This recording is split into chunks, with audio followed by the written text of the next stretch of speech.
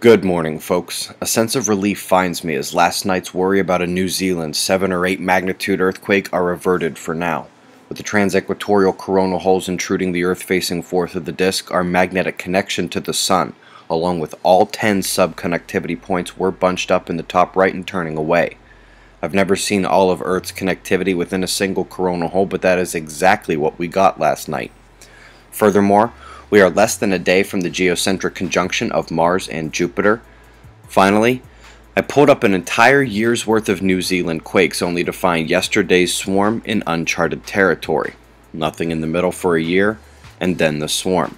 My mind was remembering the Christchurch disaster, but Earth beat me to the punch this morning as a large 6 magnitude earthquake has rattled that exact spot. There is a bit of damage, but no tsunami or injuries. Pressure released and worry abated barring further foreshock activity. Also had the 4-pointer off of Oregon, somewhat rare there, and reports of a man-made earthquake in Switzerland due to geothermal exploration.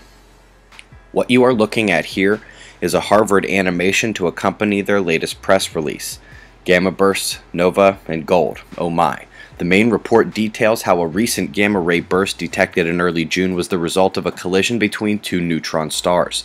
Their post-outburst observations reveal faint glows of heavier elements in the aftermath, and they've suggested a large amount of gold was created in the explosion.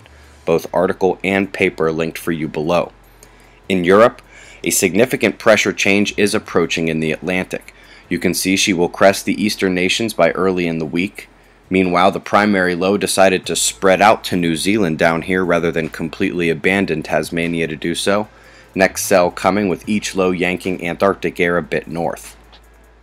Lost power briefly yesterday due to some short-lived but violent pop-ups. Today's energy heads due north up the central states. West coast still mostly dry until well north of the Canadian border, with that spinning low out in the Pacific continuing to clear the way for California sunshine.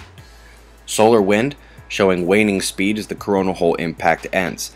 This density variation is normal and all geomagnetic indices are calm as of now. Sunspots actually gained some ground last night, with the top region seeing positive blue development above the leading umbra, cut off from the backside matching polarity, so that elevates her to gamma magnetic classification, while major development relative to yesterday occurred on the south. We actually have a delta spot opposing polarity umbras within the same penumbral region. So far, no major flares, but we are on the rise this morning.